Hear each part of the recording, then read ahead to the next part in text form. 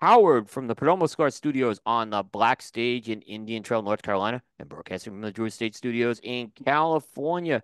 It's episode 309 of the Primetime Show. Tonight, we welcome back two guests, Henderson Ventura of ADVentura Cigars and Adrian Acosta of the Cigar Culture as our special guests. And as always, the Primetime Show is sponsored by Saga Cigars. De Los Reyes has introduced another chapter to Saga, Saga Soles. Soles is a Spanish word that means leaves you after work in the spirit of the standing ideal of owning your own journey and making your own saga. Saga Soles is the perfect companion to enrich those moments of choice, making them truly yours.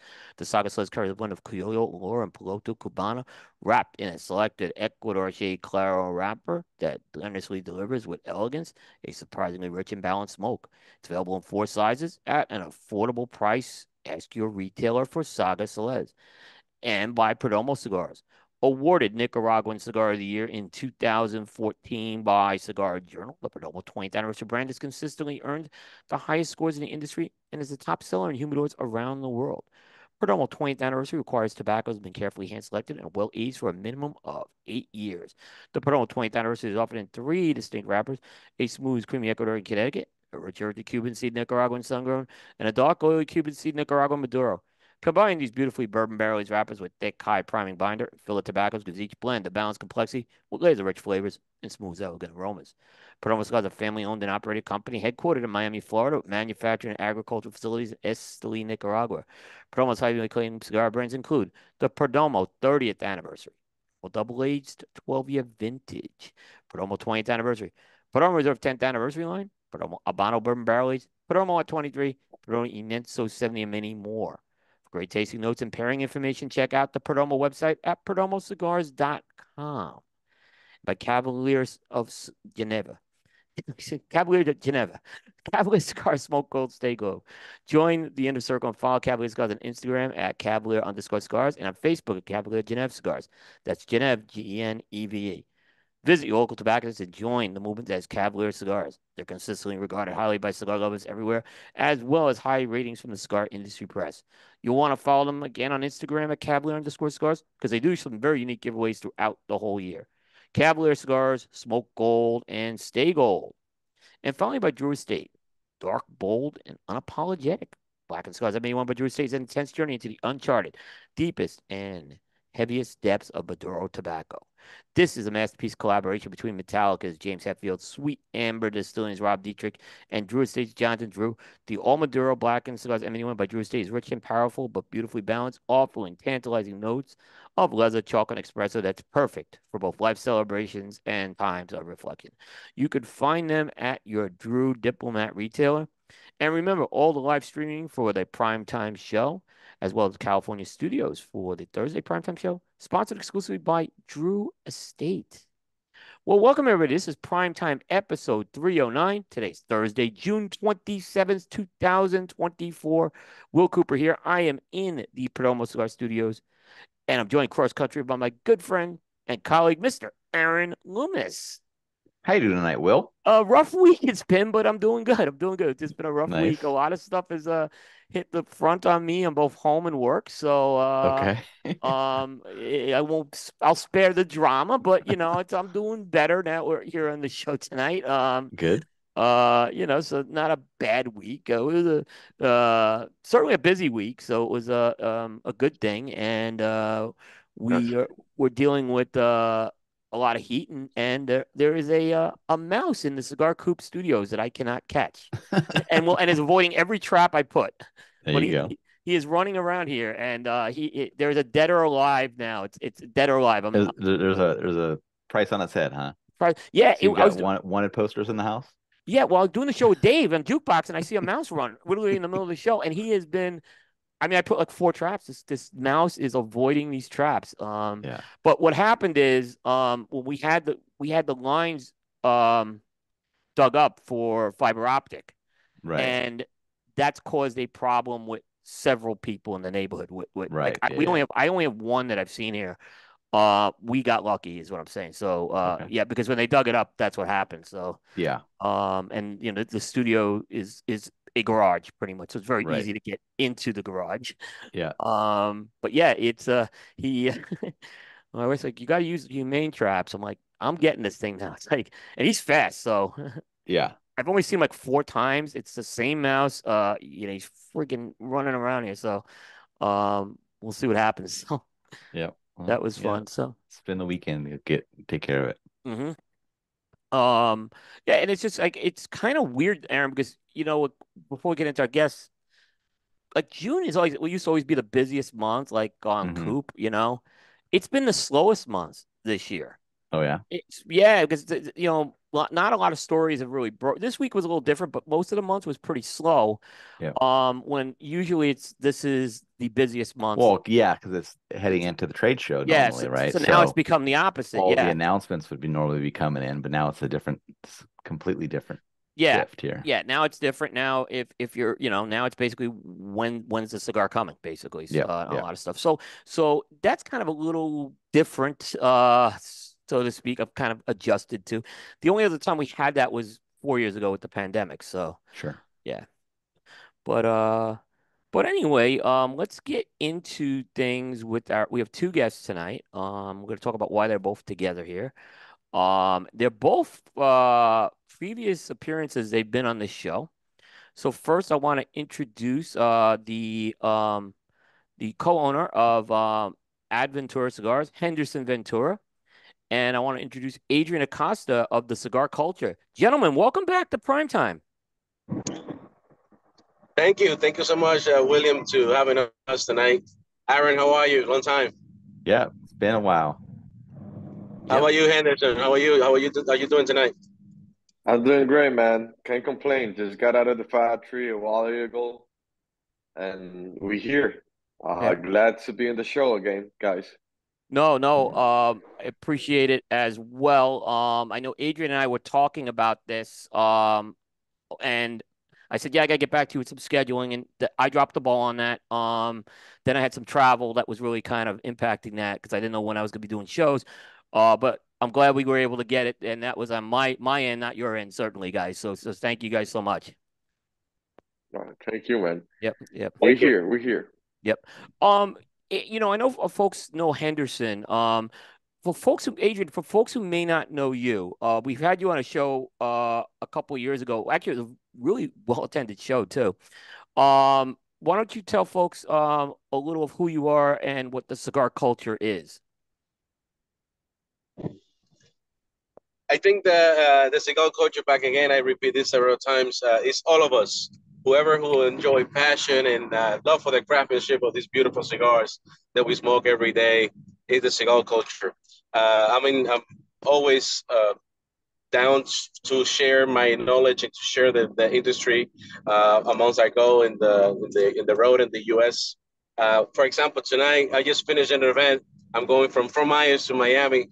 I say I cannot miss the show. I have to be in it. So this you can be more real than this today. So No, no, we appreciate it as well. No, we appreciate it as well. You going through the Everglades right now? I'm going to start hitting the Alligator Alley right now. Okay, that should be. We've never had anyone do a show from Alligator Alley, so it's. I've driven Alligator Alley. I drove it like 30 years ago, but it was like a 2-lane road. It was now it's a lot easier to drive it. Yeah. Yeah. All right. So what I want to talk about, we're kind of going to get into some things. What I want to do is I want to talk about the connection between both of you. And then I'm going to dive into a few things, Henderson, on Aventura, and then we're going to get into the project that you guys were talking about.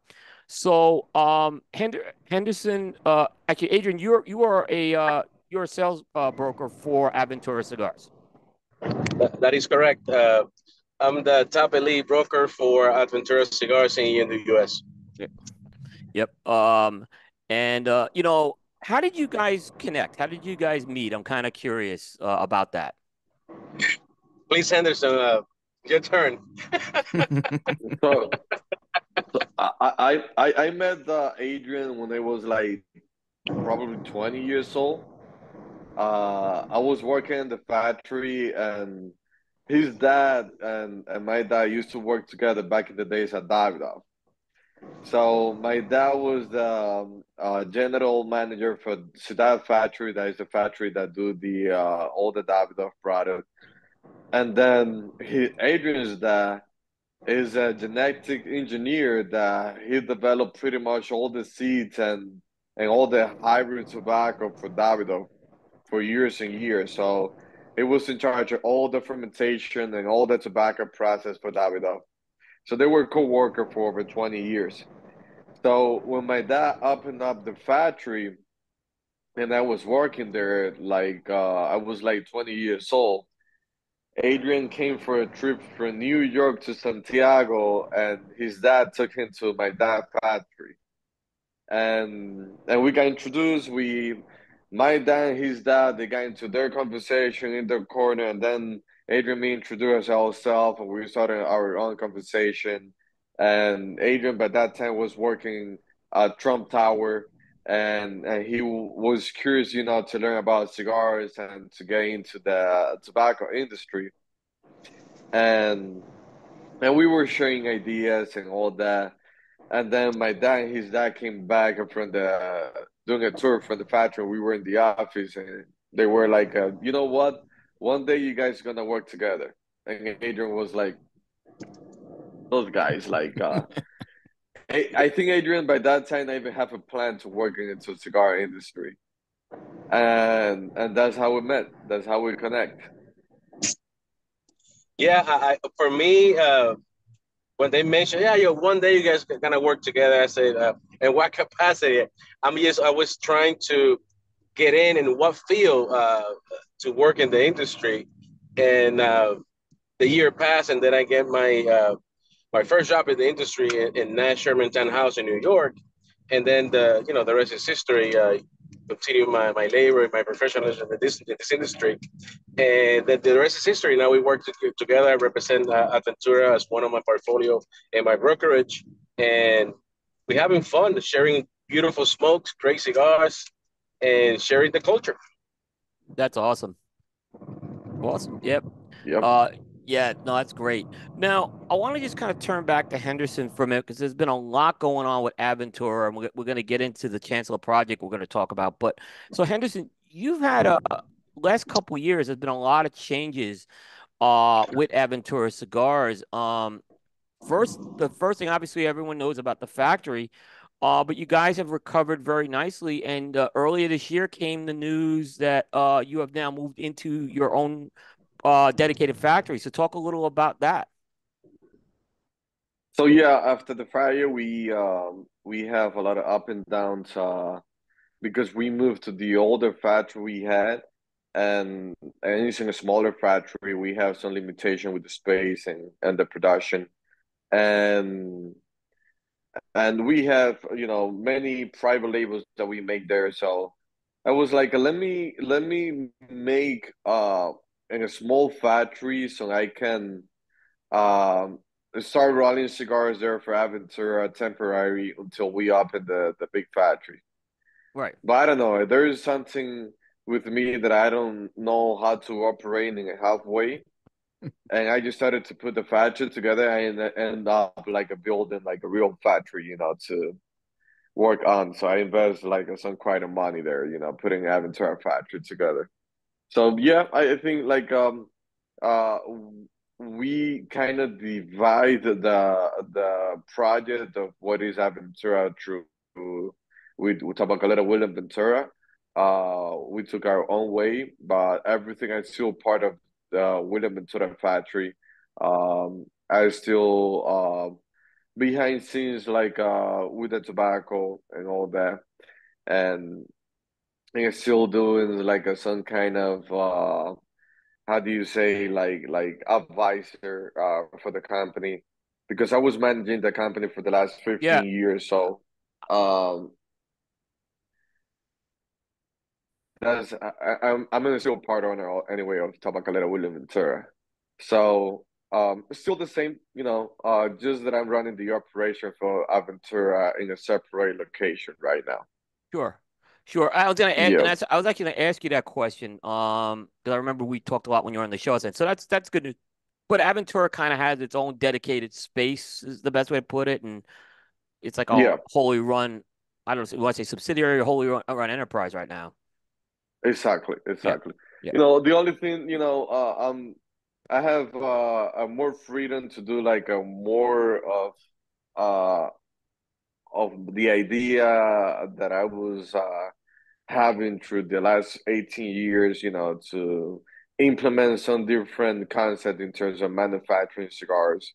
And and yeah, we have a beautiful small factory just running cigar for ADVentura, and and we've been taking, like, I will say, the quality of the construction and the blending and everything to another level.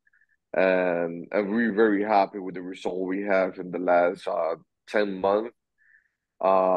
It's been 10 months already Yeah. that we opened up the factory. Yeah, so we're pretty happy with this project. I will say that this new factory is gonna be a game changer for what it is, like a new standard of quality here as manufacturing in the Dominican Republic. So we're pretty happy. Even the Chancellor was the first cigars that we produced in that factory. Um, that was a project that we had done back in 2021, and we aged the cigar for a whole year before the release. And just about like a few days before the release, factory got burned down. Oh, So yeah. But anyway, luckily we have enough inventory of tobacco in other warehouses, and we were able to replicate the blends and continue with the blends that we had. I know, like I said, a fire like that is bad, and I know obviously it hit you guys really hard. But you Yep. guys, I gotta say, you did a good job navigating some very troubled waters, it seems like. Other companies I probably would have seen really would. I mean, I'm not saying it wasn't an impact to you guys, it obviously was, but you guys navigated those waters really good that year, when until the new factory was open. So I mean, hats off to you guys on that. I mean, that must have been a challenge to even keep that going. Yeah. I mean, luckily we have my dad stay with the old factory, making just cigar for fun for himself there. Like he always wants to keep like the old small factory and be there, like do his stuff. And just because of that, we were able to keep running the cigar. Yep. Uh, so and and the other thing, on the other hand, Coop, like cigars is the only thing that this family know how to do. My dad been in the business over 50 years. He started to roll cigar when he was 9 years old. I started to work at the cigar factory when I was 17, even before I went to college. And it's been the whole family doing the same thing. So we have an option more than get into our feet and continue pushing, and get back to work and do what we need to, what we know, man. Yeah. So I think at the beginning it was like, let's start from zero. But the most challenging things is being right now. When it's been 2 years investing money, back to back. And that's the most challenging thing. I built a factory for my own project, ADVentura, and the family was also investing money building the new factory, trying to get back on track. So it's been 2 hard years for us. But I know that we are committed, to do great things in the cigar industry. That's great. Actually, when I was down at Pro Cigar, I saw the construction going on and everything because I passed by there. So I think this was the William Ventura one. Because is yours adjacent to William Ventura, or is it separate, like on a separate area completely? A separate area Okay, completely. that's what I thought. That's what I But thought. we are like a 15 minutes apart right now. Yep. Yep. Yep. Yeah. All right. I wanted to. So Go ahead. I'm sorry. yep, go ahead, go ahead, go ahead, No, go ahead. no. I was gonna. There was another question I was gonna ask you outside the factory, but if you had anything else you wanted to say about the factory. No, no, no. I'm just 15 minutes away at the new location of the new factory for ADVentura. That is called Tabacalera Mina del Rey. This is in the town in the neighborhood that my dad grew up. So and the factory, the name of the street that the factory is located is called the Ventura Street. And by the end of the street is my grandma's house where my dad born and grew up there. Right. So it's cool, to get back to the roots, like where it's like some history of the family and the cigar there. So it's cool. Nice. Nice. I want to ask you another quickly about the distribution because it's kind of timely a little today because you guys did switch your distribution. And actually you were with Sutliff, which I ironically got sold today, to Yeah. STG, but you did do a new distribution deal. I don't know what folks may want to know about that change. It was a simple change. Sadly, it was great to us for the last 3 years. Um, but sadly was based in Virginia. We moved distribution to a location in Florida. Makes sense. Um, yeah, it's like a more it was much better for us, like in terms of logistic and timing for shipping and all of that. And yeah, and there was like some more details, there's just something a distribution that we can Right. have more control of. We always have like a total control of our distribution.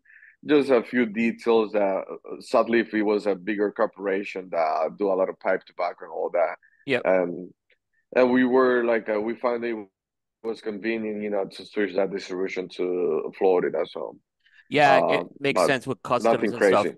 Yeah, it probably makes sense with Yeah, nothing customs. crazy. Yeah, exactly. But yes, and really transparent because like they did your warehousing and stuff, but in terms of like guys like Adrian, they're your ground boots on the ground. Yeah, yeah. Yep. Yep. And even for Adrian, that is one of the main guys for ADVentura in the States. He's in Florida also. Yep. He can even drive and pick up samples there. It's different, like when you need to go to Virginia. Yeah. Um, Pretty much, if we used to make a trip to Virginia, it was because we have to go to the warehouse. That's it. Sure. Right. Right. Yeah. Yeah. Pretty much. Yeah. Pretty much. Yeah. Yeah. Uh, but now let's get into the Chancellor a bit. Adrian, I remember Adrian and I were in Mexico City. And Adrian was dropping some hints of this project to me. I remember that Sunday. He's dropping a lot of hints about this. Memorable. It Yeah, was memorable. that was yeah, yeah. After we climbed up that hill to the castle, which I Yeah, almost, yeah. which I felt better that other people were more winded than me. I felt better about that, and younger people more. But that was that climb. It's like unbelievable. I thought I was gonna die. There's this It castle we was went to, beautiful. and It was a the beautiful bus didn't day. go. Yeah, yeah, it was. And it didn't look very steep to go up it, but it was a long slope, the long winding slope. And we went up.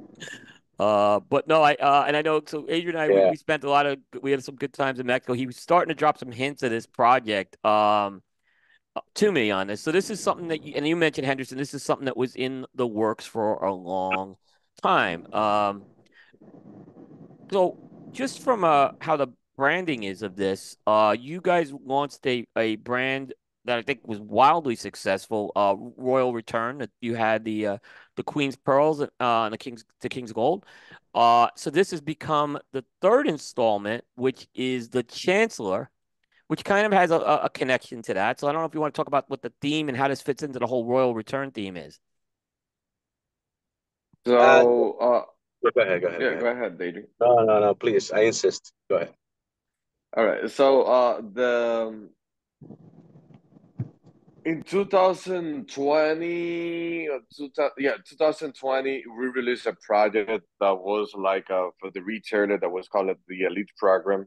But at the same time, we also did the project for the brokers, our partners we ADVentura. That is called the Elite Program for brokers or for the sales guys. So we set some goals that year, and whoever that reached the goal for that year, we'll have the opportunity to have a blend custom made for the Souls guy. So Adrian was the first guy to won the hour uh into the Adventura company, and beside that he won the hour, we have like a very intimate relationship, with the between the two families, with his family, my family. So we started to develop the project, and Adrian in somehow became like the right hand for us in the Aventura team. It was the first guy to carry Aventura into the United States. It was the first guy to reach their goal. It's been the guy that being more in the road with me. I will say Adrian and me was the guy that positioning Adventura together into the United States. I will say Adventura could be in the place that we are right now without the help of Adrian. And and we I'd say that Adrian is my right hand. So on the concept we have Ventura, every line that we release, it has a concept, a meaning, a history behind. So we started to look into the Aventura portfolio, and we look into the royal return. And it was like the Chancellor. And the meaning of the Chancellor is like the right hand for the king. Yep. The guy that is like dealing with all the battles with the king, and this is Adrian, for us, the Chancellor. So it's part of the royal return. In the blending, it was a more interesting theme that happened with this line. Because just a few years before, I have a call from one of my suppliers that was like, "Listen, Henderson, we have this tobacco that is a Peralta seed. That's Adrian Dad. And we just did an experiment here, and we just have like 1,800 pounds. We don't know what to do with it. Like, are you interested to do the acquisition of that tobacco? Maybe try or whatever." So I went there, tried the tobacco. I thought it was very interesting. So the tobacco, the main tobacco that we're using on this cigar is a Piloto Mejorado. It's a hybrid seed with it's a hybrid of six different tobacco in once. But the mainly tobacco in that hybrid is Piloto, so that's why you call it Piloto Mejorado. And that tobacco was grew in Lancaster, Pennsylvania. It's very cool because he have like that Piloto and Cubanish flavor profile, but way more intense and way more sharp. We tried the tobacco; it was very intense and strong. And we do another year of fermentation, then let it sit for another 3 years. So when the time came, we started to play with that tobacco that was Adrian's that seed, and we wanted to use that tobacco special for Adrian for his cigar. And Adrian came down, we sit down, trying to blend the cigar. And then we have my brother Weaver, that was the guy that did the base of the whole blend because he was used to work with Peralta also for another 15 years. And Adrian and my brother Weaver, they finalized the blend. So then like I taste the cigar. I was like, listen, this is a very good cigar. Probably more like an old school style. Very It much. doesn't fit necessarily the flavor profile of the Aventura, and that's very interesting because it's different, but it need like a little bit more body, you know. So I did some twists on the blend to make the cigar a little bit more full. And but that's a job from Adrian and Weaver himself. I just was fucking around with the blend, like a twisting the blend just to make it fit to a younger generation. But Adrian and Weaver have a similar palate that they love more like mild to medium body, a more smooth, a more sophisticated, well balanced, and I like a little bit more bold, more rich cigar. So we hit the point to the middle. And that's how that project got done. We started the blending process in 2020. We end up producing the cigar in 2021. And even all the video that we did for the release of that cigar, they were made in the old factory. And this is it. I think that's one of the greatest cigars that we ever create. And not just that, that's just one tobacco, but we also use on that blend tobacco from 7 different countries. Wow. It's one of the most sophisticated blend that we ever create. Um, and the reason because we use tobacco from different countries like that is because the base is that piloto mejorado that is very sharp, and we were trying to get all the tobacco that have the same level of intensity so they can balance out the blend. And one of the tobacco that we use in that blend that is very unique is a Toscano tobacco from Italy, Really? Cryo, aged for 7 years. And and the intensity that's mechanism from that tobacco and the spiciness and the sharpness of that piloto mejorado with the Toscano is make like a nice marriage. Also, we're using a Corojo wrapper from Ecuador, aged for 5 years. Also, it's a nice rosado wrapper. One of my favorite tobacco to work with, and that's what makes the Chancellor something special. Tobacco from 5 to 7 years of age, unique tobacco, very untypical. That tobacco, that Piloto Mejorado, it was an experiment. We don't think that we can get that tobacco anymore. Oh, Uh, but this is something very special. yeah. The Yeah, the Italian tobacco, it doesn't overpower. The fire cured is not overpowering this at all. It's Um, the age. yeah, it's not. In fact, until I wouldn't have even guessed it was fire cured in this unless you told me it. But I could see now. I guess I'm thinking in my head and processing a little. I could maybe see it now. Yeah, Yeah, yeah. No, after you knew, you can started to find out like where is that flavor profile coming out of. yeah.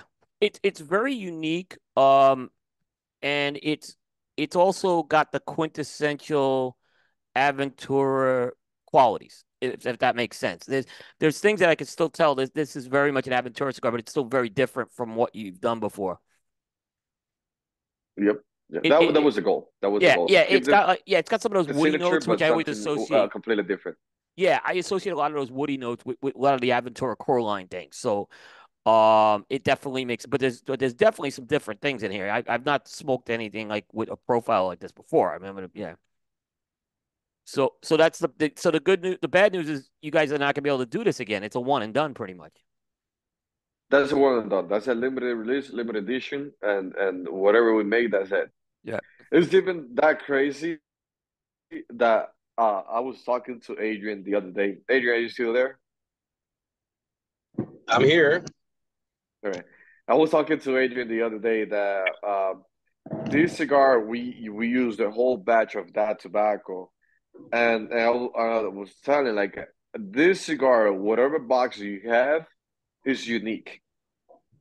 There is not box that is similar to the other because from that a limited batch of tobacco we were using from the seco to the ligero until it was gone. So there is some blend that have that piloto seco. There is like a batch of cigar, let's say 5,000 cigar that were made with seco, and then another 10,000 cigar that were made with viso, another 5,000 cigars that were made with the ligero tobacco. Okay. So you can get like a mild, more like a smoother Chancellor, another like is more intense, and then another that is a little bit stronger. And every box is unique on that cigar. That's a one-time release. You get your box. That's what you got. That's it. Yeah, I was gonna say mine has definitely got some boldness to it. So I don't know which. I'm assuming I might have gotten one of the Lajero one, but yeah, it's definitely a bolder cigar. Not gonna knock me down, but it's got some boldness. Got some. I could taste Lajero. Is my feeling in this at least. Yep. Yeah, so that's a unique thing about that cigar. Very interesting. So Very For yep. me, interesting. for me, the Chancellor is the best quick way to put it in. It's elegant, intriguing, and rare. Uh, when I mentioned those words to Henderson a couple of years ago, when he asked me what I trying to achieve when in the blend, and I tell him the same thing, I think he'd nail it. He was right on the spot. I want something like that represent us, but also to highlight the tobacco in there, coming from my dad. So I want to highlight as well. Henderson told me as well that uh, if you want to change the blend because of tobacco purposes, and he said no, I want to continue like that. That's why he used in some batches different parts of the plant. I mean, of that variety. What? So the thing that's kind of keeping it limited is the tobacco from your dad's farm. What's making maybe your dad from preventing him from maybe growing another crop of this? What would kind of stop that? No, the thing is that tobacco is Adrian's dad's seed, but it was grown in Lancaster. Okay, yeah, that's So right. the farmers in Lancaster, they typically grow Pennsylvania tobacco and Yeah, Connecticut and right, broadleaf tobacco. right. This is way bigger. It's a whole different process. Yep. And compared to a Cuban seed tobacco that maximum grow like between 12 to 16 leaf usable, 12 leaf, and you need to do the harvesting by different primings instead of cut the whole tree. That's not something that they used to, and the yield for that is not profitable. Got it. Got it. So I figured out how the tobacco gonna taste growing Lancaster because we have the relationship there, but it's not necessary to have any business potential. Sure. No, I So see what you're saying. Yeah. that's the reason because it is what it is. Right. It is what it is. Right. And hats off to you for not like just trying to grow that somewhere else and put it into the blend and say, that's a good job by you guys there. Yeah. To keep it Yeah. like that as well. Yeah, thank you. Yep. If I were to smoke this tobacco as a burrito, like just roll that up and smoke it, what would some of the characteristics I'd get of that? That was that. That That's a nice story. That's a nice story. Please, Anderson, tell him. uh, first of all, the first things with the piloto based tobacco is like is one of the spicier tobacco Cuban seed that you can get, but also at the same time it has some smoothness and the aroma of that tobacco, that kind of floral notes and the retrohale that is unique from the piloto cubano. And but it's a tobacco that is very sharp and intense and the mouth feeling. But the retro of that tobacco is like is completely another harmony, separate to the mouth feeling that is like that floral uh notes on the retro. So that's the first characters of that tobacco. But the difference is of that tobacco being grown in the U.S. is like it gives you like a more like a kind of mineral taste, Mm-hmm. not typically from the Dominican grown tobacco or Cuban grown tobacco that make that tobacco very different. You can feel that tingling in your mouth, like a more like a kind of mineral. But that's why we use on that blend just like a small percentage of that tobacco. From that tobacco, we just use 20% in the whole blend, Okay. and to balance out, and you don't get that much mineral and spice out of that cigar. But that's a first characteristic of that tobacco. Yeah, it's a lot of times I hear from like and you could correct me, a blender will go to Pennsylvania tobacco to strengthen up the blend, like make it stronger. Is that the case with this tobacco, or is it really put in for the unique flavor, or both? Same. Okay. I mean, the purpose it wasn't to get the strength on that cigar. We do a longer fermentation that we do in the regular tobacco. This one just to smooth out that tobacco and try to get more sweetness out of. But yeah, the Pennsylvania salt is very predominant in terms of nicotine Yeah. and mineral into the tobacco. that can increase a lot the strength of the tobacco just by being grown in that soil. So yeah, I would say even if we use a cycle of tobacco in the blend, you still can taste the strength of the tobacco Got it. just by being grown in Pennsylvania. Yep. Got it. Adrian, how much were you involved in the blend development with this? What was kind of your role in this? How hands-on were you? Talk a little about that. So when everything started, we tried the pooter grade tobaccos, and I said, Henderson, we got a big challenge here because we don't know. This is a we don't have any expertise touching this type of tobaccos, and it was really challenging. But Henderson is hands down a daily basis into the blending aspect. I was like, he wants to give me the opportunity to blend with him, but I want to give the opportunity to so he can be himself as well. So I would say this project has like the best from both of us. Uh, I think Henderson is a great creator. He accomplished 110% of the blend that we try. I mean, I think he perfect. When we and we were sit down trying to mess with these tobaccos, I think he was right. And then when he gave me a couple of months later, when he gave me the last result, I was like, man, you're a genius. Uh, Hands down to him. It's all him. But I think he has the best from both worlds. I think my profile of smoking is totally different than him. But at the end of the day, we're trying to satisfy those rare enthusiasts that they want to try something different. Yep. I sounds like a broken record, but I said that I always said that we're living now in the best scenario for cigar smokers because it's a lot of great cigars out there, and we're trying to give the best experience on the Chancellor. Yep. No, yeah, there's a lot. I know, like, what your previous blend is like with the cigar culture blend, very much a similar thing. It was very different. Wasn't just like the Yeah. same cigar I'm getting. Adrian's been getting too diplomatic with this conversation. Seriously, he was involved 80%. The whole flavor profile of that blend, it was like a based on his taste and what he likes. The only thing that I did on the end, it was like to make it taste a little bit more Aventura and a little bit more aggressive. Other than that, it was like he pushing to get a specific profile into the cigar. That kind of like earthiness, kind of mushroom taste, There's a definite like a mushroom very note. old school Yeah. classic, the aroma, the very thin wrapper, that's rosado color that he loved. And it's pretty much all his ideas. The strength level and the intensity of the cigar, this is me. That was my last touch. But Yeah. he was pretty involved. He did like about 6 trip, trying to get this blend done.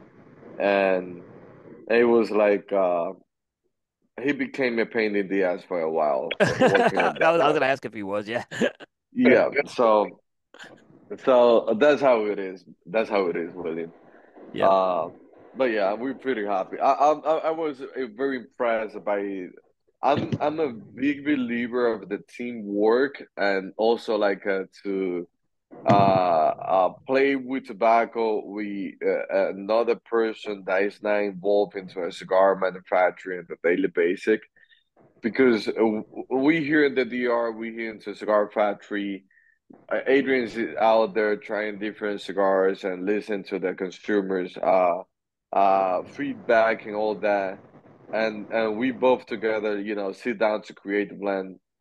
It was something spectacular and I would say unique and an amazing experience, and that's why we were able to create an amazing cigar. So Very good. You know, that's what it is. I don't think I've ever asked this question, Henderson, to you. I know we had it on the show last time, but I don't know if I ever asked this.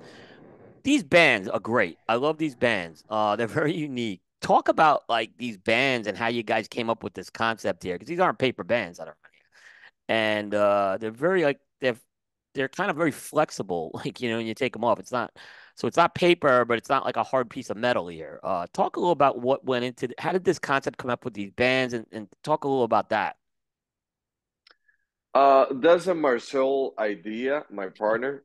He's the one that developed pretty much all the concept for Aventura. So I think I don't know where the idea come from him, but I guess that is from the champagne packaging. He's a champagne guy. He's into the wine business, It and it I has that think feel. that Yeah, it has that feel of yeah. of a seal. Yes. So he did the prototypes of some labels, like, but they were like a kind of the red color from Adventura, blue, and some different color, but made in metal. I'm just like that guy that wants to twist everybody thinking, and we did the gold, and we did the silver, and we did like the different colors, the green spur. Yep. But the main idea is all Marcel, and I think it's come from there. Yeah. But other than, but at the same time, the Roger return is mean like the whole history we had Ventura is how everything started with this into the cigar industry, right? Yeah. When the Europeans started to explore and navigate, and they discovered the New World, they got into Dominican Republic, Cuba, and they discovered gold, tobacco. They saw people smoking tobacco. They started to trade those stuff back to Europe, and so after they explored, they navigate, they conquer the land. They started to bring back the goods to the royal family. So the king's goal, it means a gift for the king, and the crisper is meant a gift to the queen. So Right. we want something that represent gold and something that represent like a pearl. So Right. but working in every sense that you when you touch the band, when you smoke the cigars, that represent the king, that represent the queen. So that's the whole thing behind Adventura. Yeah, and I gotta give you credit. When I remember when I first got a Queen's Pearl, I'm like, I hope I can get this band off. I was like, because I was worried, it's a thin wrapper, but so I didn't have any problems, which was good. So, which was like I said, I wasn't as worried about a broadleaf one, but this one I was like, man, this is really thin. But no, you guys did a good job on it. It's a nice touch. Hmm. It's a nice touch. Thank you, man. Appreciate I feel like, I don't throw out a lot of cigar bands. I got these jars all over the place. But at least these, I feel like, well, I don't have to throw them into a jar. I put them into a nice little box and keep them. So, it's kind of a good memory, like going back and look at what I smoke. So it's a fun thing. Um. Next time I see you, I will try to get you some the metal stickers. Oh, okay. Yeah. I'm Yeah, in. yeah, yeah. I'm in. That's We awesome. have a lot of we have a lot of infamous awards. We have a lot of infamous awards. We have the most annoying box in the industry. They talk all the time in the humidor. We have the most annoying rings. We have a lot of things, great I things. like the rings. Famous. I like the rings. They're not annoying to me. I like them. The talking box, it's different. It was cool. I remember when you guys were showing that last year at the trade show. It, Yeah, it, he's it, unique. He's unique. yeah, it was really cool. And then you did the bands on La Llorona, which is that kind of double band, which was kind of pretty cool with that. Yeah, Yeah. yep. And you took La this. Llorona is one of my favorite bands. And then, do you know what? Also, William, I want to take this opportunity to announce that we're releasing a new cigar next month. We're gonna have the launching event party at the Smoking in Florida in Boynton Beach. It's gonna be called Adventura the Blue Eye Jack Revenge. I saw some And like that's samples at the trade show you guys had of that. Yes, I yep. sort of they were not banded at the time, but yeah. No. So that's the following story of the second chapter of Aventura. So we end up the chapter of the first chapter with the Road Return. Then we that was telling more the story how everything started into the cigar industry, and then the second chapter is more about the character when they were navigating to the new war, and they have all those war into the ocean with the pirates and stuff like that, Yep. and that's where the Barbarossa invasion came in. Now we have the Blue Eye Jack Revenge coming out, so it's the following story of the same saga. So Um, that's an amazing cigar. It's been one of my favorite cigar that I ever create. Amazing, and the label is also one of the most gorgeous label that we ever create. So we Nice. pretty happy and excited to that cigar came out and see the feedback from the people. It's gonna be an interesting summer with that cigar. So I assume Blue Eyed Jack is a pirate, some sort of a pirate character. Exactly. And he's a darker character, kind of like this darker side of this, right? There's a more lighter side, you know. Lighter side, but Yeah, in that, yeah.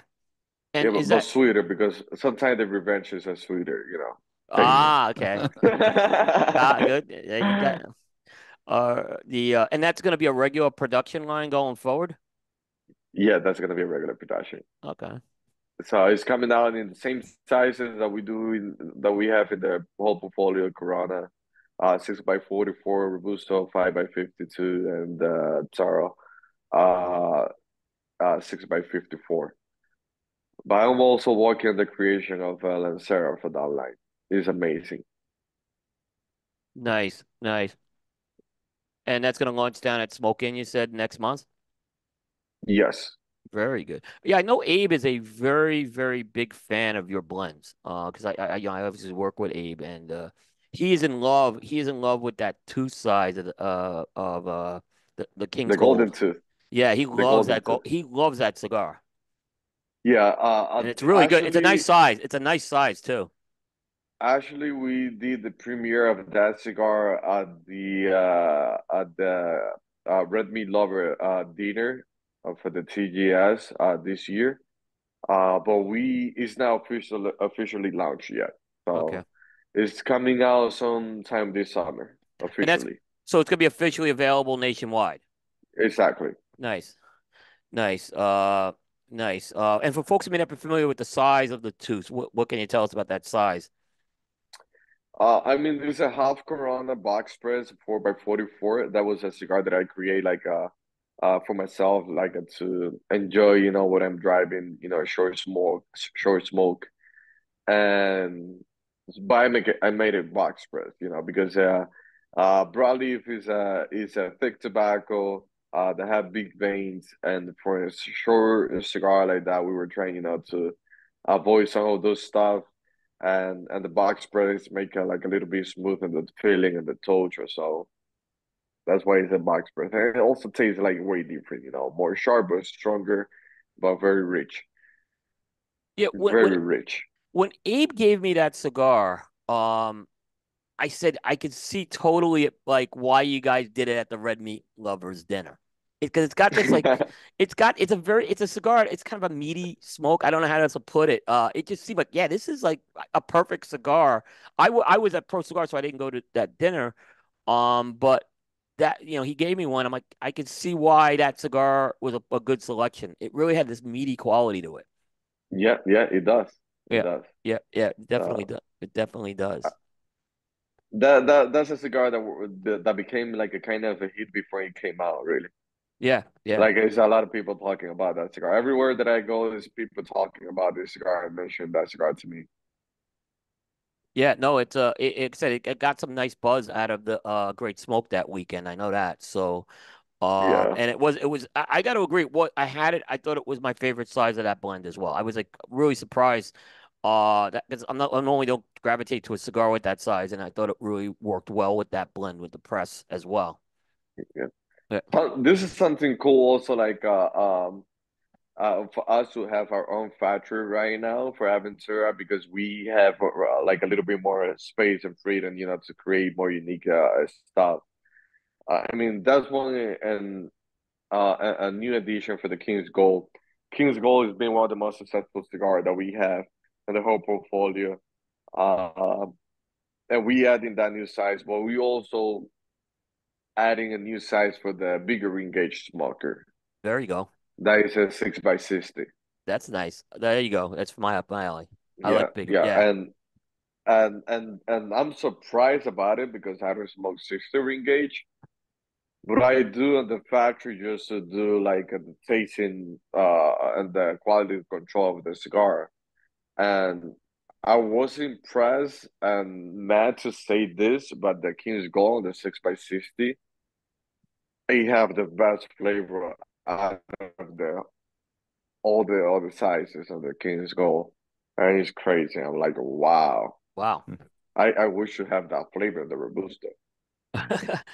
So I like to hear it's that. pretty cool. Yeah, that's Yeah. great. In terms of the Elite Broker program, is that a one-time thing you've done, or is that something that you were gonna kind of offer up there again to your brokers? Yeah, it's gonna happen at the game after this year. Because the thing we just released everything got back up after the fire, so we did the Chancellor never came out and finally came out this year, and this is something that we're gonna continue for sure. The only thing I'm looking forward that another broker can win that hour and not Adrian. But Adrian's eligible. Is Adrian eligible? For sure. Okay, so he's got a shot to win it again. There you go. Yeah, yeah. What do you think, Adrian? You might be He- out of he- range now. Yeah. He might have. Yeah, he looks like he froze here. So we'll.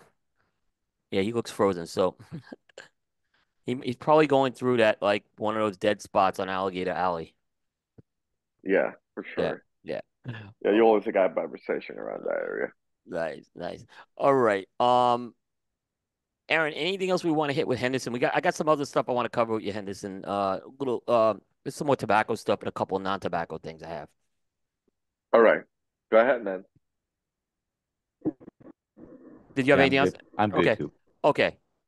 All right. So, what I'm gonna do is, I'll ask you this question first, and then I have two. If Adrian comes on, I'll hit him with the mind teaser question, both of you guys. But but okay, Henderson. This is our Florida sun-grown beef question. It's a question about beef, All right. and I want to know, since you went to the Red Meat Lovers dinner. Well, it doesn't have to be Red Meat Lovers what was there, but I want to know your favorite cut of steak. Um, I don't know, man. That's I would say ribeye sometimes, and all the times just like a Yeah. filet mignon. Yeah. Okay, then they're solid. I mean, I would probably I go for both. Yeah. But that's if I'm in the States. Here Right. in the DR, what I eat more is like a churrasco and flat meat. Churrasco is curry steak Yeah. because it's one of the best cut that we had here. Hmm. So I I've actually really gotten into Chiva lately. It's from going to DR, and then there is a Dominican restaurant that opened near me, and they have really good Chiva. I love Chiva. I just love it. I can't get enough of cheap. it. Oh She man, was, that's she was great. the flavor of the chivo is gold for the guys. Yeah, yeah. For folks that don't, it's really good. It's Don't really know good. what. Yeah, Yeah. no, that's one of the main. Like if you get an invitation to a house here in the Dominican Republic and they making chivo, like this is something very special going on there. Mm. That's There, like Adrian is coming to DR like sometime this weekend, and their family is making chivo for him because he's coming. it, it, That's it, what's happening. yeah. I I went to this restaurant in the Dominican called Noah. Noah, Yeah, yeah, and one of that the best restaurants in oh yeah, and Santiago. that Chiva is just it's one of the best. Yeah, beautiful restaurant Yeah. right by the monument. Yeah, it's and I had some really good Chiva there. Well, you have like with the buns or without buns? Without. Without buns? Yeah. Get it with the buns? Yeah. I mean that's the way we eat it here with the buns. Okay. Yeah, I got it without, and Yeah. they also had a risotto I've had there once with it mixed in. Yep. Yeah. Yeah. No, it's Yeah. amazing. Yeah. William, Yeah. next time we in the DR, probably in a Pro Cigar or something, I'm gonna be there and I'm gonna invite you to my mom's house.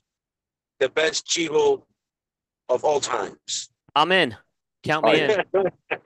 She's great. She cooked that chivo like for 7 hours. Yeah. It's amazing. Yeah, I'm trying to work it out this time where I get in a couple of days earlier so I can see people maybe who aren't at Pro Cigar. So yeah, I'll let you know, guys know for sure. Yeah, but that's what I'm trying to do next. You have to pass by our factory. Yep, I will. I definitely will. I'm looking forward to that. I'm really looking forward to that. And then, so the key thing is you got to get in before once the event starts. We're just tied up, so I got to do it earlier. Get in a little earlier, so for that. All right. So I have another question for you guys, and I got a few more questions, but let me ask this question. This is what we call our ties that bind question. And the ties that bind question is brought to you by Altadis USA. Elevate your humidor at Altadis USA Cigars. Explore top-rated classics like the H. Upman Banker Day Trader, Trinidad Espiritu Series Number 1, Monte Cristo 1935 Anniversary Edition Diamante, and the Adrian Quattro Nicaragua Sonata, all boasting a 93 rating from Cigar Aficionado. Light up, relax, savor every puff of excellence. So in the ties that bind, I'm going to name 3 things to you guys, okay? And you got to tell me what they all have in common, okay? Now, here's the trick with this, okay? I'm going to tell you one thing they have in common, but there's something else they have in common, okay? Since you guys are all about explorers, these are all explorers from the age of exploration. Okay, so I'm going to test your history a little here. And I think this is a tough question, okay? So if you don't get it, I'll kind of throw some hints. Maybe you can get it. But I'm going to name 3 explorers, and you got to tell me what they all have in common. And the answer is, it's not that they found the New World or anything like that. It's a little more than that. So the first explorer is Ferdinand Magellan. He did the circumnavigation. The second one is Henry Hudson, who explored up in the northern parts of the Americas. And the third one is a guy by the name of Giovanni de Verrazano, and he's famous for exploring the area which created a bridge called the Verrazano Bridge, which, Adrian, I know you're familiar with. Yep. It's my favorite bridge in the world. Because I lived in Brooklyn and Staten Island, and that's what connected the two. And I love that bridge. I don't get enough of that bridge. I've actually bike rided on that bridge, by the way, which is very tough. Extremely hard to bike ride that bridge. You won't believe the slope that's on that thing. So, what do they all have in common? Ferdinand Magellan, Henry Hudson, and Giovanni de Verrazano. The old captain. They were all Yes, they were all captains. Something else. They all smoke cigars. Did they? Maybe, yeah, maybe they did. I don't know. Maybe pipe smokers. I don't know. Yeah. So there's something that they all had in common when they took a particular voyage. Aaron, do you know? When they take a particular what? When they did a voyage. A voyage. Oh. And particularly one of their last voyages. They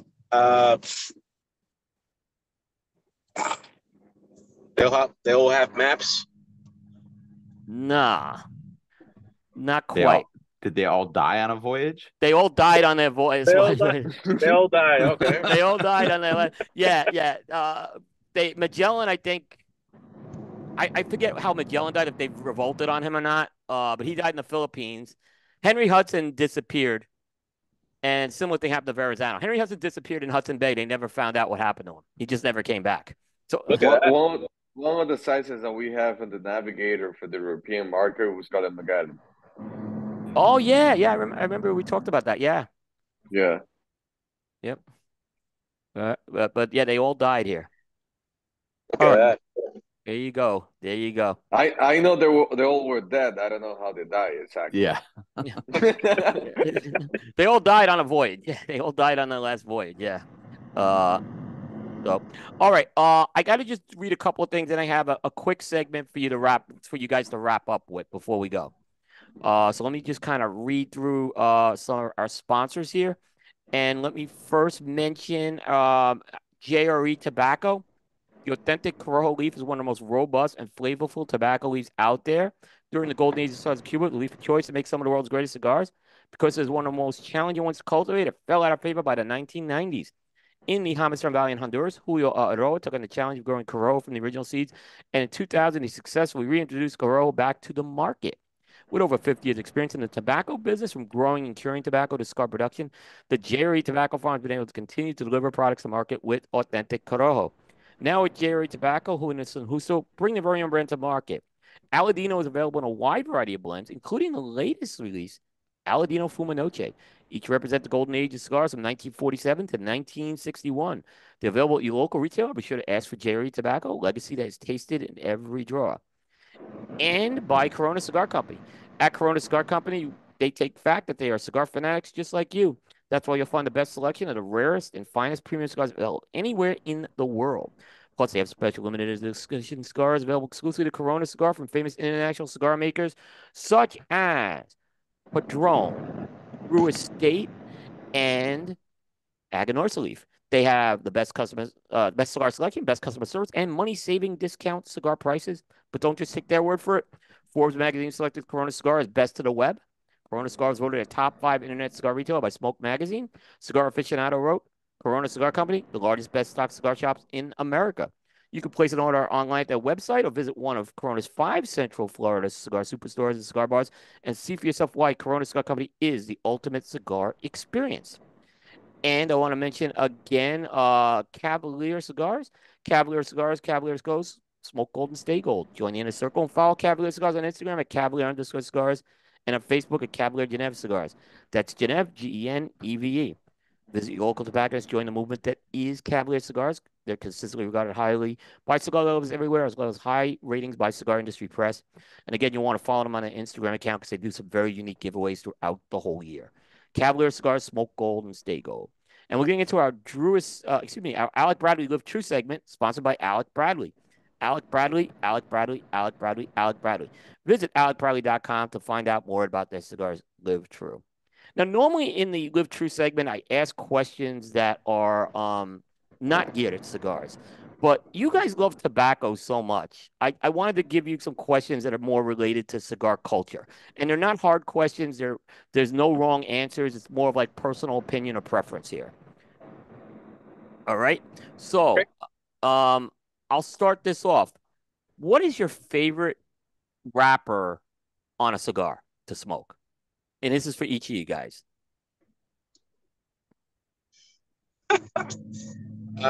For me, Connecticut broadleaf. Okay. Good one. Mine is Connecticut broadleaf. Nice.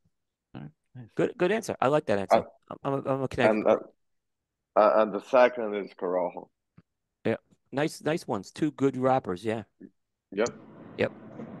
All What right. about yours? Mine's broadleaf. Connecticut broadleaf for sure. We have something in common then. Yeah. There's Aaron something hates good, Aaron hates something good everything. about that Connecticut broadleaf wrapper, right? Yeah. Yep. I don't have a favorite wrapper. Yeah, you hate everything. Yeah. Just as long as the blend is good, I'm good with it. Yeah. It's funny. Early on, I used to say I don't like this wrapper and this wrapper, and then I always find a cigar if the blend is right, it's gonna be good for me. So I stopped that very early in my cigar career. So I just learned it's a lot's with the blend, and you could do something with almost any type of wrapper. So yeah. All right. When you light your cigars with a lighter, you use a single jet, a double jet, a triple jet, not a jet lighter at all, or some combination of the things. Personal, I use a single jet. I like Then I like soft flames. Yeah, you like soft flame? I like soft flames, but I'm lazy. I got to be honest with you. I Yeah. like soft flame if I have nothing else to do than smoke the cigar at the moment, Right. But sometimes I don't have that time. Yeah. To be honest with you, I don't go beyond the single flame unless it's a big ring gauge. If it's a 60, I'll go to a double or triple. I try to avoid the big flame lights because I find I'll scorch the cigar too easy. So I'll tend to stick with the single flame. I like with the single flame more because I don't heat up the tobacco too much. And the other thing, because I don't run out of butane so fast. Yeah. Oh my goodness. Yeah. Oh, I know. And I can just tell you, butane's gotten expensive lately. So I'll just tell you. Yeah. The thing, like you're not running around with the lighter and the bottle of butane, you know. Yeah, Right. Well, when I So, go to Dominican, that's always fun, or Nicaragua. I gotta take the Bix, or take something. I do take something. Sometimes I do have some butanes that I can get through, yeah, but you run out of butane. So yeah. yeah, The so Bigs are the best at that point. yeah, exactly. And I just said butane's gotten expensive. I had to buy DuPont butane. It's a fortune. It's I can just tell you. I think every cigar smoker has that big lighter that never goes away. You throw it away and it's still appearing everywhere, Yeah. Yeah, right? yeah, exactly, exactly. Yeah. All right. How do you guys cut your cigar? Straight cut, V cut, punch, bite the cap. With my Thumbnail. nails. Yeah. Okay. Thumbnail. I do my nails. Yeah. I had a feeling it was gonna be bite the cap or the nails. I have not mastered that at all yet. The nail thing, but I know people. You guys obviously are much better at that than me. Sometimes I feel fancy. I do straight cut. Yeah. That's see, I go again straight cut. I have never gotten into I know people love V cuts. I could never get into a V cut. I don't know. I can handle the feeling of the big cut in my mouth. I don't know. Yeah.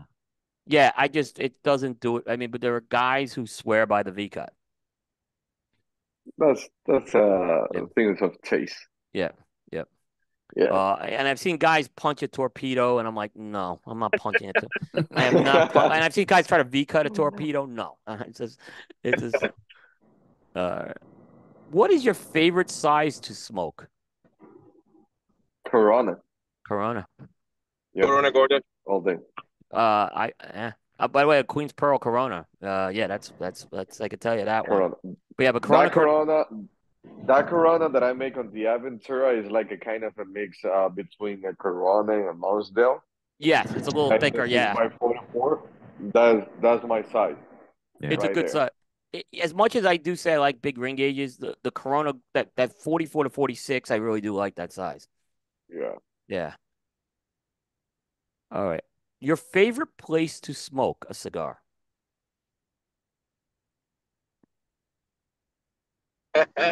On the forest, man. I'm a wood guy. Oh, Yeah. Yeah.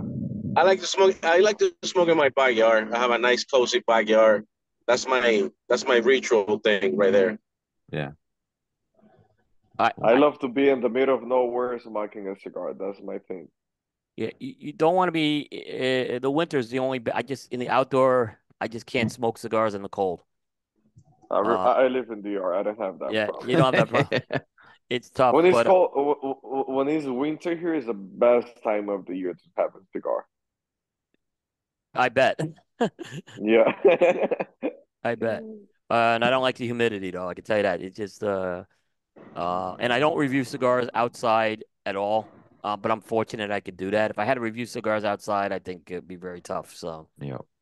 and not because Right. it's not bad. The weather is so extreme sometimes here in North Carolina. That's why. Huh. Yeah. All right. This is a one or the other answer. Do you prefer a morning smoke or an evening smoke? Morning. I'm a Morning, morning guy. morning. I'm an evening guy, actually. I like that cigar after dinner. I do like that. But I do my reviews is always the first cigar of the day too. So when I have the Yeah. evening smoke, it's not a review cigar. So Nah, the thing I'm used to be smoking cigars from early in the morning in the factory. Then in the evening, I'm just saturated. yeah, I'm Yeah. being smoking cigar. yep, So very rare that I smoke a cigar in the yep. evening. I'm curious of this next question. How you guys both answer this. So there's lots of components in the cigar business. Like phone or command like points of interest while canceling voice recognition. Uh, okay.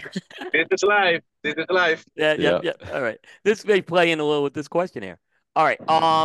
There's lots of components to the cigar industry. There's agriculture, blending, production, quality control, fermentation, sales. What's your favorite part of the industry?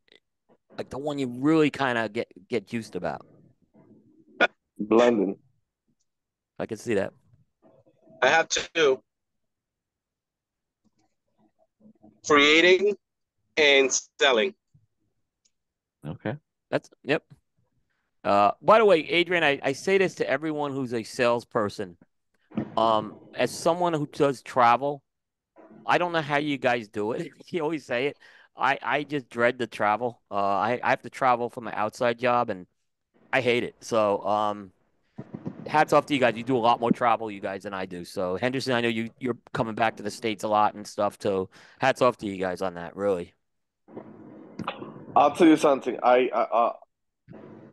not used to anymore to get stuck in the Dominican Republic for over a month. But I'm not willing to travel anymore like over than a week. If I do over a week, I feel like it's a little too much. Yeah. But it becomes to a point where you get used to travel that like you feel like you need to be moving around. Mm-hmm. You feel stuck if Yeah. you don't move. Yeah. Yeah. We just booked a vacation to Europe, my wife and I, and I'm like, she wanted to do 2 weeks, and I convinced it to go down to 10 days. I was like, 2 weeks is just too long. I wanted to do like 6 days, and she said, that's not enough. So we ended up with 10 days. So Yeah. it's I gonna don't know. I don't know about to be on vacation for too long, but be on a like a business trip it's for about a tough. week Yeah, is Yeah. it's tough. it's Yeah. it's tough. I've done some 12 and 11-day ones, and it's tough. I mean, when I go to Florida and stuff, it's a little different. It's not business. It's kind of like a mini, sort of business a little, but sort of not. So I could deal that. But like, I've done a couple of these 11 and 12-day trips. It's tough. So But the way that we do it is worse, William, because the way that we do it, like I'm traveling with Adrian, right? yep. And it's like to sleep in a different hotel every night. Yeah. No, So that tonight no. we start in New York, and then next day in New Jersey, then next day Pennsylvania, then next day Boston, then next day back to New York. And, Yeah. you know, That that that of being in a hurry, packing and packing, living like sleeping in a different room every night. This is like what make you a little crazier of Yeah. You can't and get into eating a routine. outside in the street also. yeah, I have done that, and I don't like that. In fact, that's what was the Europe thing. What I said, we can't be switching hotels for 10 days. We can't do that. I'm like, so William, uh I have an invitation for you, yeah. and for Aaron as well. Let's do when we traveling doing a touring, we want to invite you guys to travel for a day with Adventura in the road. So you can experience, go to different retailers, do an event, uh, eating here, eating there, meeting great people. I mean, I think we never do that before. I don't know if you do that before, like as an invitation, but that can be fun. Yeah, that would be fun. I'm dead serious about this. Let's really make that happen. I think it'll be a great piece to do. I honestly think it'll be great to do that. I'm just Is looking for yeah, I accept that, and we should really make this happen. Yeah. or we make a party every day I want Don't, to on the road, yeah. on the Yeah. road, like we Henderson, don't travel worry. with Adrian. I'm gonna feed him. Yeah. Yeah, no, I'm sure you will. It's all good. I was exhausted you from that know Mexico trip. I was like, the one time we took like our marketing guy to travel with us, so they want to like record like all the story that we visit, this and that, like social media, and that was like a 3 day trip for her, and like by the second day she never even talked to us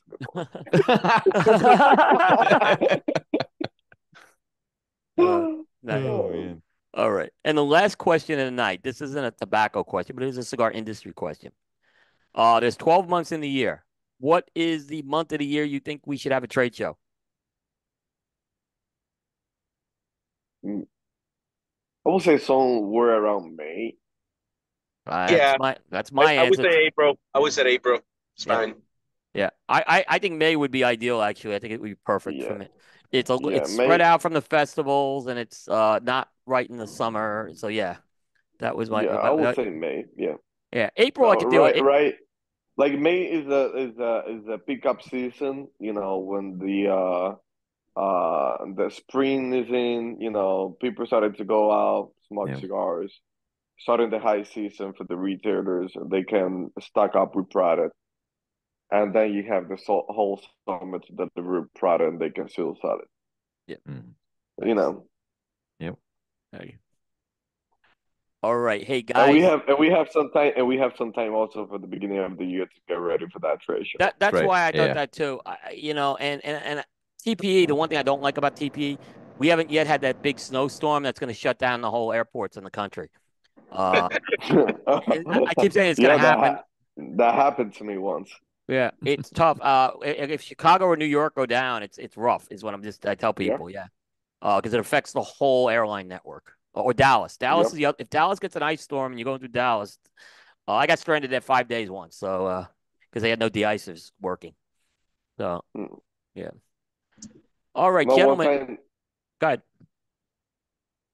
last time that I went to TPE, they canceled my flight, and I have to book another trip through Miami. Oh wow. Oh wow. Yeah, Yeah. because I have to get back to DR. I Yeah. couldn't stay another day in Vegas, so. Right. I don't blame you. Okay, guys, I want to thank you guys so much for coming on the show tonight. It was great catching up with you guys. I really do appreciate it. Adrian, I appreciate you. I know you were traveling. Thank you so much. Henderson, I know you're busy and it's late in the DR. Thank you so much as well. Thank you, William and Aaron.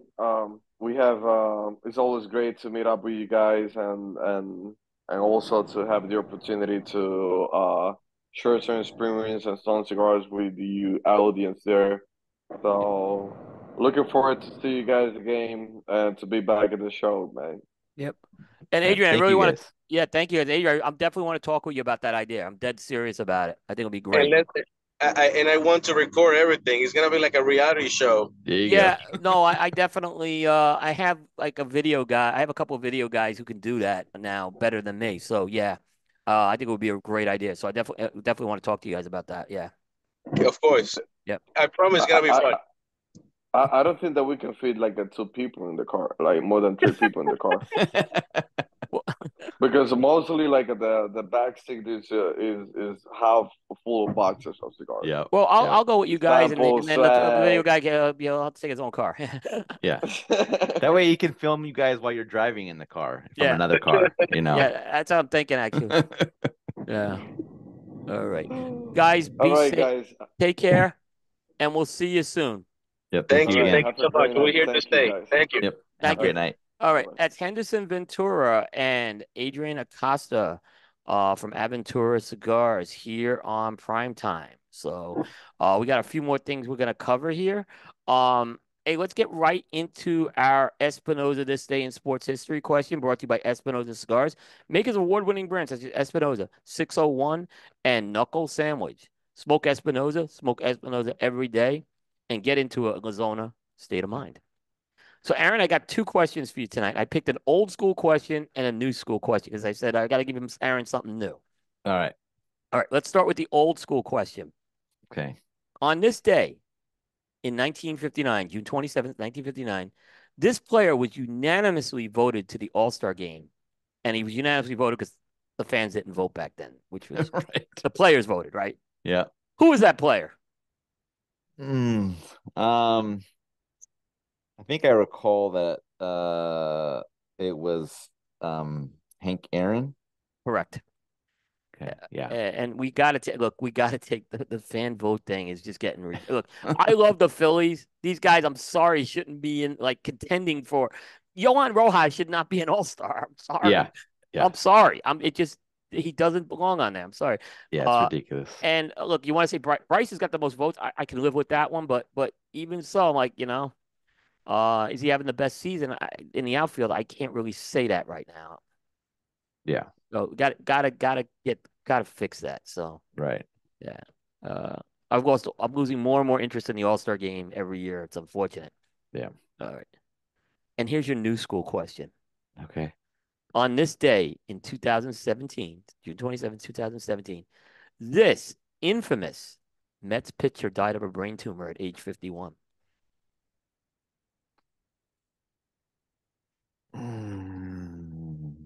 The keyword's infamous. Yeah, I don't think I know who this is. I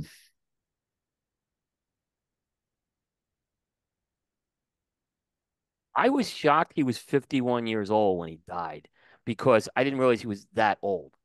Right. But he was a pitcher for the Mets who was brought. I remember when he came into the organization, that people thought he was going to be great. And then he had the longest losing streak in history of any pitcher. Uh, I still don't know who this is. Anthony Young. Anthony Young. Okay. Oh, you don't remember Anthony Young? I don't Anthony, remember Anthony Young. he was in the 2000s. That's why. So I thought, Yeah, I just don't. It doesn't ring a bell for me. oh, Anthony Young. Well, I guess, it's one of those things. It was such a big thing in New York, how Anthony Young went from Okay. a promising pitcher to just losing. And it was, this streak was really weird because he didn't pitch horribly either in Right. this. He Yeah. had a lot of these losses Just with bad. A not lot his, of bad luck. yeah. But yeah, it was Anthony Young. And yeah, when I died, I'm like, he was 51. I think he was in his late 20s or early 30s when he had that losing streak. He kind of came into the majors later, this guy. Ah, okay. Yeah. So that was our this day in sports history, brought to you by Espinosa Cigars.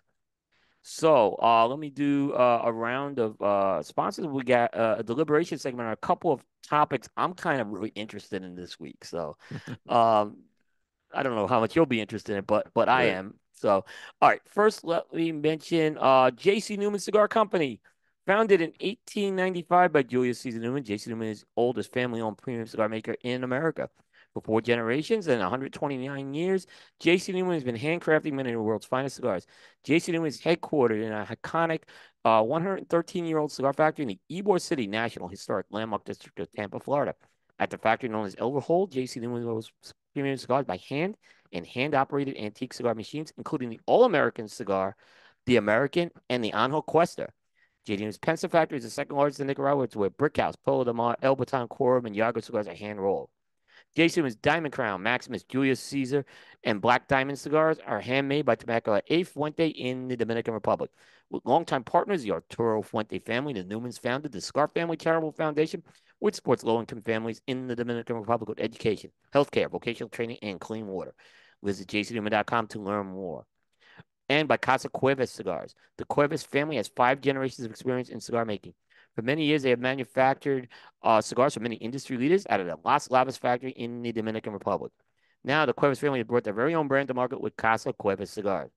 Try the Casa Cuevas line, the Cuevas Reserva line, and their latest release, the La Mandaria Oscuro. If they don't carry it, be sure to ask your local retailer for Casa Cuevas Cigars. Casa Cuevas Cigars, from our casa to yours. And we're going to get into our Dunbarton Tobacco and Trust Industry Deliberation segment, brought to you by Dunbarton Tobacco and Trust. There's no deliberation when it comes to Dunbarton's track record since launching in 2015. This has included 9 consecutive top 3 appearances on the Half-Wheel Consensus, including #1 Cigar of the Year in 2020 with Mi Querida Tricky Chaca, and again in 2022 and 2023 with the Mi Querida Black. Visit DTT Cigars to find a purveyor that carries the brands of Dunbarton Tobacco and Trust. So I had a couple of things this week. Like I said, it was these things actually generated a lot of traffic on Coop this week. One's probably more obvious than the other. But I thought this was very interesting this week. That the PCA moved quickly and named Joshua Habarsky the new executive director. Were you Yes. surprised that they made a decision that quickly? Yes and no. Yes, because sometimes their decisions take immensely long times, and sometimes it's just like just an indecision is the decision. So, but I think it's the smart move to actually make this call. So it was good to see them make it quickly. Yeah, I that was like one of my questions. Did they do the right thing by making the move quickly? And my answer was a unanimous yes. Because I've been through the 10 months of bringing Bill Spahn in, the 10 months of bringing in Mark Purcell, and it was, I think, almost 10 months that they took to bring Scott Pearson. So I've seen these searches drag on for almost a year in all these cases. And I thought that this was a good move. And I actually supported Josh getting the role, by the way. That was my opinion on it. I think he was Yeah. to do it. Um, so here was an interesting point, Aaron, that I'm kind of curious about your thoughts on. So when they announced this, they said he is got a deal through 2028. So they're basically giving him 4+ years Yeah. commitment. Good or bad? Was that a too long a commitment to make for maybe someone who hasn't been an executive director of a trade association? Um, I mean, it could go both ways, obviously, but I think it's probably a good decision because you have somebody that has been in the organization for some time. Um, and if the board was happy with the direction of things, then it's likely that Joshua will be able to, continue that trajectory. And them just wanting, I guess maybe probably a little bit of security on both ends. If Josh wants to have that, amount of time there, and they want to have him there without, maybe him going to another organization as well. So just some stability for both sides, I guess. But I think it's okay. I'm sure that they can.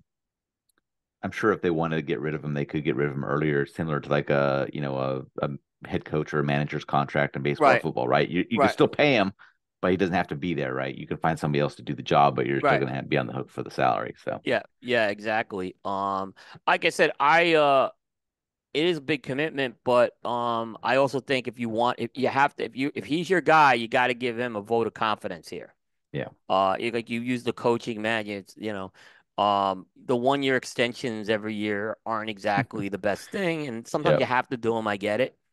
But yeah, so I would have been like I said, if they brought an unknown in here, I would have kind of maybe scratched my head on this a little. Like 4 years is a lot, but he's been with PCA Josh for about 5 years right now, so it's not like he hasn't done this. right, Um so I thought, yeah, I think it was a good move. And like I said, the board again, go back to that first point, not putting a search in. I'm just glad they didn't go that. I yeah, just think they missed twice. They did good with Scott, but I think you're more likely to miss. You have a known quantity here, so give him the support, and that was a good thing. right. Now Josh is going to remain the chief lobbyist for the PCA. Do you think that's a good thing or bad thing? I mean, I think it's okay for now. I mean, if they see that there's a need that he can't do both roles, then obviously they can make a switch at that point. But I think for the time being, it's probably okay to kind of move forward in that direction. I agree, but I think at some point he's gonna have to delegate that out because there's just a lot Yeah, of I would yeah, think so. Because obviously he's going to find different initiatives that he probably wants to focus on a bit more than what he could do doing both roles. So yeah, yeah, I would agree with you there. yeah. All right. Now the last thing I wanted to mention, and this is the one I think that we all kind of looked at yesterday, and I had a very positive reaction to this. And day one on the job with Josh, he does these reach outs. Yep. He's communicating and he communicated to everybody. The media got something, the retailers got something, I believe the manufacturers got something, and then there was like a general statement for everybody. Um I was like, wow, never saw anything like that before. Yeah. With all the PC I've seen, like I said, I've been through this. He's the fifth one I've been through. Right. Never saw anything like that before. I was shocked, but I wasn't shocked knowing Josh. And I've spent some time with him one on one, and so I thought this was how can anyone complain about that? Is what I'm saying.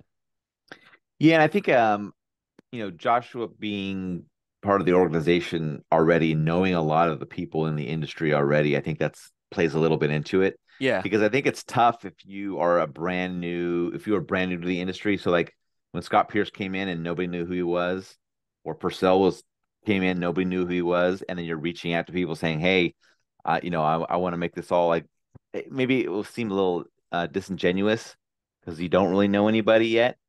But since Josh has relationships already, kind of just like it's kind of just going, being upfront and saying, we've had dealings in the past, but I want to make sure that you Yeah. understand Yeah. that you can always come to me and all these things. So I think that plays a little bit into it too, because Yeah. there's authenticity to it because you already know who he is, right? Yep. If you Yep. didn't know who it was, you're like, it's like when if your normal day job, you get a new boss, and the new boss is like, "Yeah, nothing's gonna change, everything's Yep. cool," like and then it doesn't work that way. So Yeah. Yeah. With the media piece, I won't go into all the details of, but he was very open about what PCA is doing. If media wants to participate in things, it was great. And the other thing he mentioned is availability for podcasts. I think it's too early to bring him on this show just because mhm. I don't see a point of bringing a day one guy in just yet. I'd Yeah. like to kind of we kind of like to let someone get acclimated, but I'm assuming that means he'll do our PCA show in next March. So Yeah, that'd be I'm great. gonna take that as he'll do it and he'll get the invite for that. But I have been emailing him back and forth on a few things. And possibly I've been talking about this townhouse visit forever, and he wants to make that happen for me Yeah. because it's easy for me to get there. So I thought he had a great day one. And now we got to just see the results. Is what I would say. Yep, I would agree with that. Yeah, yeah. But I think I didn't hear any complaints from anyone on this. So No, I haven't heard anything on the yeah, negative side. he squashed the negative right away. I mean, he squashed Yeah. it. And then the other thing I think that came out in the press release is he's going to hire some people to, I think, help. I think the one place he's probably a little, maybe doesn't have the experience per se on it is the trade show piece. So it sounds like he's going to make some investments and resources for that. And I mean, I think that would be great. I mean, the organization could have used this a long time ago. So if he brings somebody in that can assist with that really has Yeah. the knowledge on it, I think that'd Yep. be a great thing. Yeah, I think he's got someone I think he's got Lisa Cox already who can help with obviously with the logistics of the show, but I think Yeah. there's more than that. Yeah. And Scott had some experience from his previous job of trade shows. So, Right. and like I said, Josh is going to have a lot on his plate. Because again, he's Yeah. still got the lobbying role, and Josh is the other thing I looked at this hire. He's a very academic guy, Josh. You notice that? Yeah. He's like, it's a little different than anyone else we've had beforehand. And that's not a negative. I'm really interested and exciting to see someone with his type of academic personality. And not to say he can't be political or anything like that. I'm just saying he's got this academic thing that's I'm fascinated. I want to really see how it's going to work here. Right. So we'll see. I mean, I thought it's a good week for the PCA on that. Yep. All right. The next topic was the number one story on Cigar Coop for the month. Okay. And I gotta admit, I was shocked that this was the number one story. The Traveling Roadshow is coming back. Yes. The Traveling Roadshow and I have a lot to say on this, right? Maybe not as positive as Josh, right? I don't know why the heck are they doing this? Is my first question. And I have some things that maybe are contributing to this, but why are they doing this? I'm not really sure why they're doing this. It may just be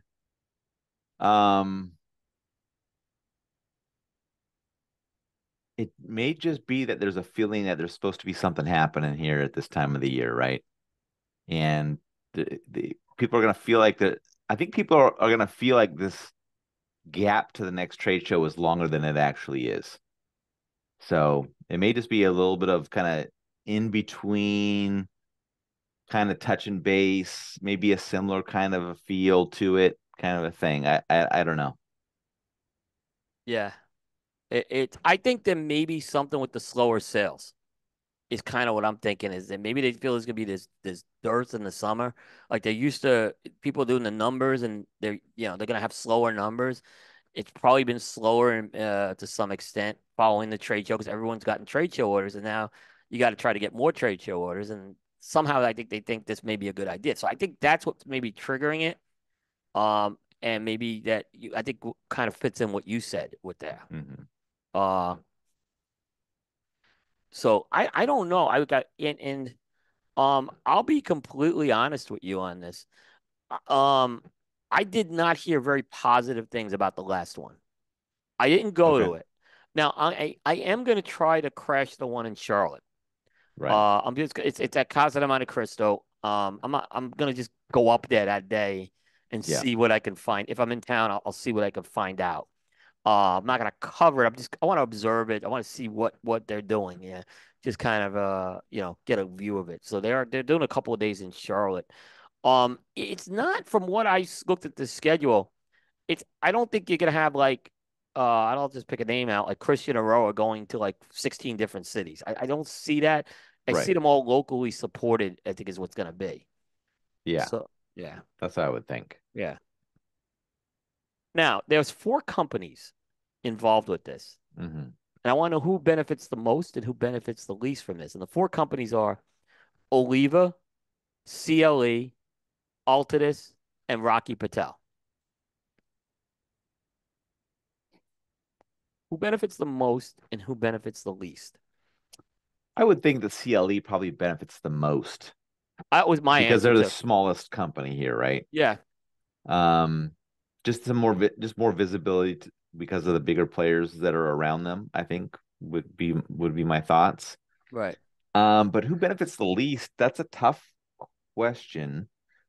Um,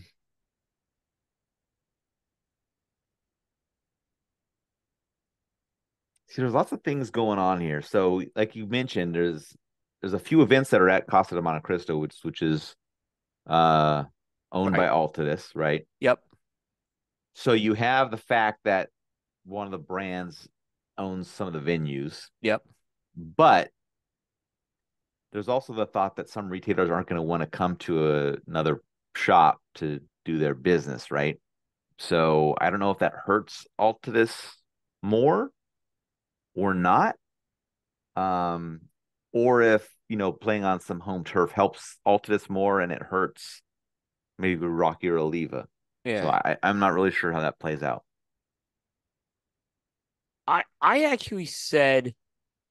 I actually said it was going to be Rocky Patel Hmm. because they do so many events. I mean, maybe Oliva would be the other one. Um, Oliva does a lot of their big, like you do a lot of your big buys at the trade show at Oliva. Right. And Rocky's always on the road, but so is Oliva. But maybe I'll go Oliva. Maybe I'm going to change to Oliva because I think Oliva, like I said, their model is you do a big buy at the trade show. So Yeah. I don't know. And Oliva, I think, was on the last one too, actually. Hmm. So I think Rocky and Oliva were the 2 that came back. And it was Crowned Heads and Alec Bradley that were Yep. replaced by Altadis and CLE. Yeah.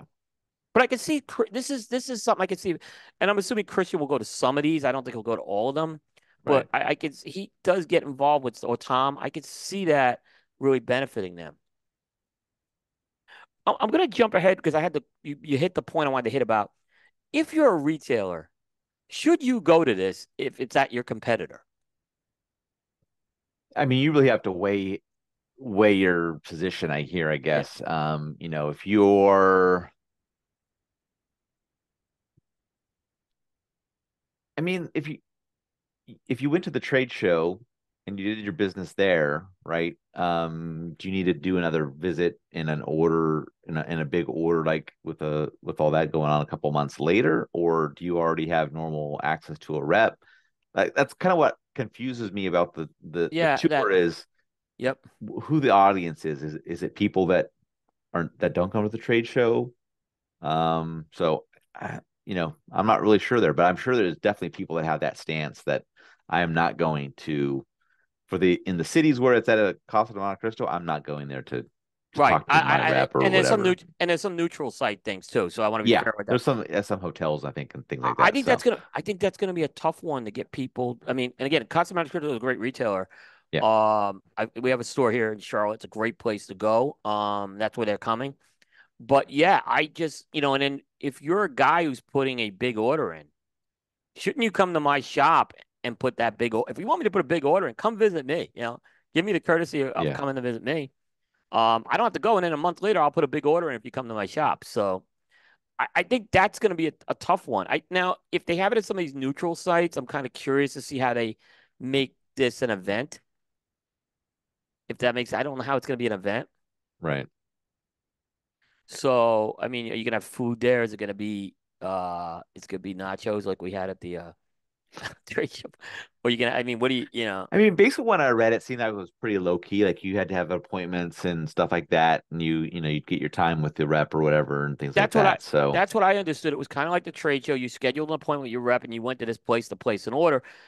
The other thing I think you'd be fair is I don't know what kind of deals they're going to put in front of the retailers at this. There may be some right, really good deals that okay, maybe you want to consider this now rather than wait for someone to come back to you. We'll get there's gonna be opportunities. So I'm assuming there'll be like trade show type deals they're gonna have. But that no one's come out and said what those deals are yet. I haven't been able to get any info. No one knew yet what that was from the people yeah. I asked. Um, there was some controversy about the fact that there was even a press release released on this. And, if it's for retailers, why would you need a press release, right? Right. And I actually see some of that, but did you think this was something that needed a press release? I think it's fine to have a press I, release for I thought it this. was I thought It it was too. gets eyes on it. I mean, retailers read our sites, right? It's not like it's That just for cigar consumers. well, technically the trade shows for retail. That was my answer back. Well, it's the trade Yeah. shows for retailers. Well, the difference with the trade show is they're launching new products. Yep. If I was one of these four companies, I'd use this opportunity to launch a new product. And I don't maybe that will happen, but I think that would definitely be someone like, hey, you could come here, you'll get to try this product. And as a manufacturer, you can make the most of it. Do you want to do the lazy way? Or do you want to do something really, really cool? Like, I'm thinking about like at Henderson, you have a new cigar coming out, like the Blue Eyed Jack Revenge. Not that he's on the store, but that something like that, I just think would be more benefit. You don't have to have an expo like booth or anything per se, but if you have something new, it makes it worth the while there. Hey, we're gonna Right. launch this Rocky Patel whatever cigar. I'm sure. Yeah. So I didn't have a problem with the press release. A lot of people did. I was surprised. A lot of people did. Hmm. A lot of media guys were like, "Well, I'm not. I want to go." I'm like, I don't think this is something I want to go to. Like I said, I it's don't know that I don't think they understand what it is then. There's nothing to I, go to. Like no. if I'm this is going. like tables set up, like little office cubicles set up to do meetings, Yeah. there's nothing for you to do there. Well, like I said, it's in a shop that's about an hour away from me. I said, well, I go up there occasionally. I said, let me and maybe Joe will be in for this because, Joe's with Casa Chris or Joe Grow. So I said, I'll go up there. I'm not looking to sit in on a meeting or anything like that. I'm just kind of looking at what is this logistically. I just Yeah. want to kind of get I did go last time because it was in the middle of COVID, so I didn't go when they came to Charlotte. I did not hear positive things about it. I'm just telling you, I did not hear very positive things about it last time. Yeah. It was just like people didn't really feel they were getting anything out of that. Right. So, and a lot of cities are going back to the same cities again. So, but maybe Oliver and Rocky Patel did see the benefit of doing this again. It's just like I said, I didn't go. So, but the feedback I heard it was very, you didn't miss anything. And I don't think I wouldn't be going there if it wasn't one easy for me to get to. Yeah. So, Yeah. and they may and I don't know, I may get there, and I know how Casa de Monte Cristo set up. They have private conference rooms. That may be where this is taking place. So I may not Yeah. even get to see anything. And maybe that's what I come back and say. I didn't really see much. They're all behind conference doors, but I can go places. They have a Mhm. lounge. I can smoke it. So, Yeah. yeah. So, and there's 2 days. So I'll have at least a 2-day window to go there. Right. Now, last question. Do you think they should have added a consumer component to this with this road tour?